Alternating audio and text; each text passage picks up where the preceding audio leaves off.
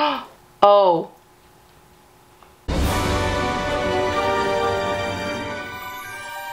I want to show you guys this tarantula really quick before it hides. Check it out. Oh my goodness, so gorgeous. It was actually gifted to me at the Tarantula Takeover show a few weeks ago. This is the enclosure that it came in, so as you can guess, it needed a little bit of an upgrade pretty quickly, and I didn't film the upgrade because I wanted to get it in the new enclosure as fast as possible. Speaking of the enclosure though, check it out. This is such a cool enclosure. It might look like a treehouse enclosure, and it's the same size as a medium treehouse enclosure, except this one is actually different. The top part actually comes off. So this is the medium treehouse that I have, and as you can see, the top does not come off and it just opens from the front, and I love this, but oh my goodness, I've been asking Tarantula Cribs for a top opening enclosure, like front and side opening enclosure, for so long, and they finally made it happen with these switch enclosures. So let's try feeding this guy a cricket and see if he takes it. Oh my god, that was so fast. There's like purple on the carapace, blue in the legs. Another good shot. So I just put the lid back on it because it started acting a little sketchy. There's the treehouse. Here is the canopy, the medium canopy. I love the medium canopy because I love the little roofs. And a lot of you guys have been getting the canopy tops as well. So much so that Tarantula Cribs even made a canopy attachment that you can put on these cube enclosures, which I've been doing a lot. So if you want a top opening enclosure, these are awesome because you can just open it from the top like that. So now if you have like a tarantula or a spider in a switch enclosure and you want to kind of upgrade them, give them a little bit more room, the canopy tops are perfect. So now there's all this extra space that I've just added by putting the top on this. Also, if you're not into backgrounds, the background comes off as well. Literally, these enclosures are like the future. It's literally like the best of all worlds. So I actually have a couple spiders that I want to rehouse into the new switch enclosures that I was recently given. But before we do that, I wanted to thank today's video sponsor, who is of course Tarantula Cribs. So I've been using Tarantula Cribs enclosures since their very start. They started here in St. Louis, and I was among one of the first they gave enclosures to and said, hey, can you try out our product? I pretty much use exclusively Tarantula Cribs enclosures for all of my true spiders, all of my tarantulas. Actually, any kind of bug that you guys have that needs to be housed, the Tarantula Cribs enclosures are the way to go. Oh my god, Gumbo, what are you doing? What is happening?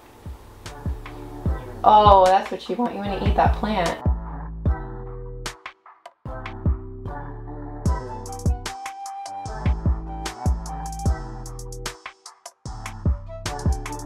Wait, what was I talking about? Oh, so thank you so much Tarantula Cribs for all of these enclosures and for sponsoring today's video. And if you ever decide to shop with them, remember I am an affiliate. I have a discount code for you guys. It's CAT10. It'll save you 10% off of any Tarantula Cribs purchase anytime, and it helps out my channel.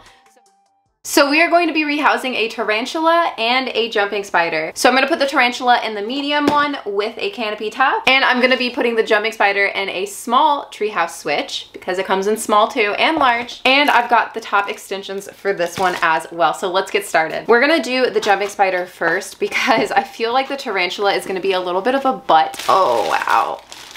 Oh, and it's got the background. So cool. This would be an amazing attachment for a mantis, just like this.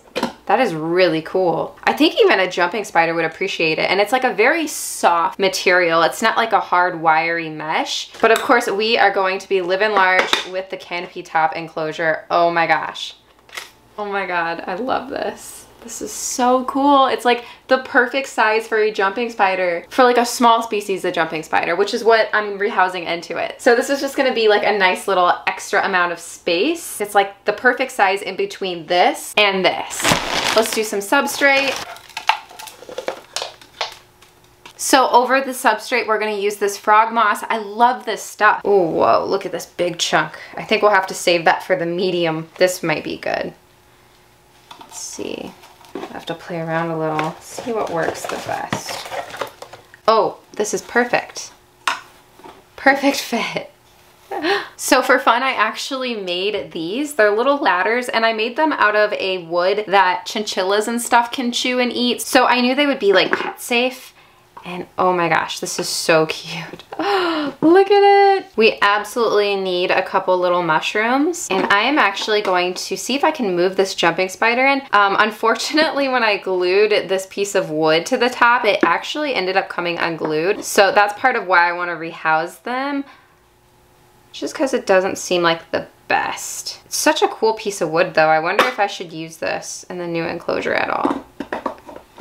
Oh yeah, that looks great. That's perfect. I also want to reuse this adorable little hide. So we'll move that on over as well. And of course that's gonna go on the very top.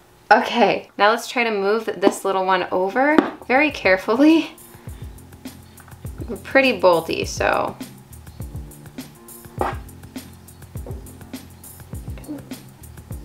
Yeah, check them out. Look at that cute little face. You wanna go in your new home? You're like, no, I don't know what that is, but I think you're gonna like it. Hi. Right on the ladder. Oh my God, it's so stinking cute. You like it? I think it is a fan for sure.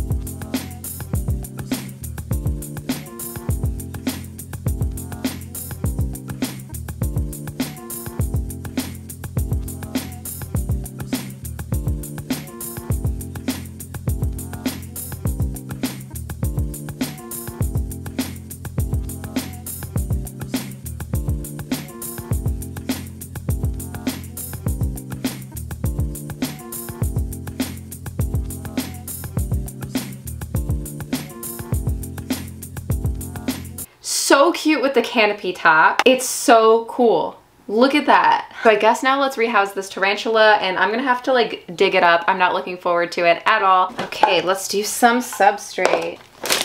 So Samopayas actually do like substrate. They use it a lot of the time. As you'll see, they are arboreal, but they actually like make their little webs here in the bottom part. So like you see this like hole, it lives in there, which will be a lot of fun. I did get another cork too because they do seem to really enjoy those. Ooh, this might be, that might be better. Which one should we do? You know what, I think I'll break this. Yeah, because this one, look, this way it can get in the substrate at the bottom, and we'll throw a little bit of moss in there to make it cute too.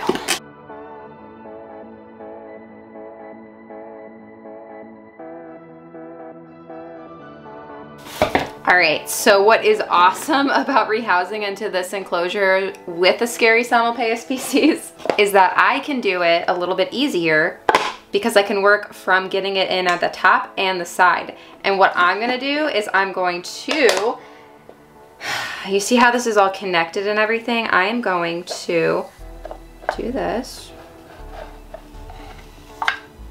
and work with it from in here. I should be able to do that. Let's see, do I even see the spider? Like I see the molt right up here. I can't tell what I'm looking at. Oh, it's so good I have this option. It is so good to have this option for sure. And you can also use these as a catch cup, pro tip, just saying, works great.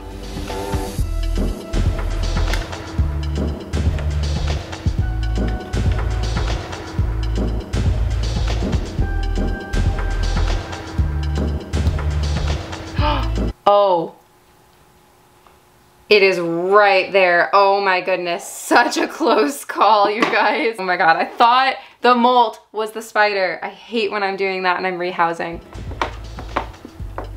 Okay, what approach are we gonna do, you guys? I think what would be best, I come in peace, my friend. Yes, I see that you have grown. I have a fortress for you. Yep, yep, yep. You are going in the right direction. Good job. Good job, friend. Not this way. You wanna go the other way. Yep. Nope, not that way either. Yes. There you go. See how easy it is when you can work from the side and the top? I'm telling you, that is like my least favorite thing about rehousing arboreal tarantulas. That was not that bad at all. And now all I have to do is hopefully, very carefully, there we go.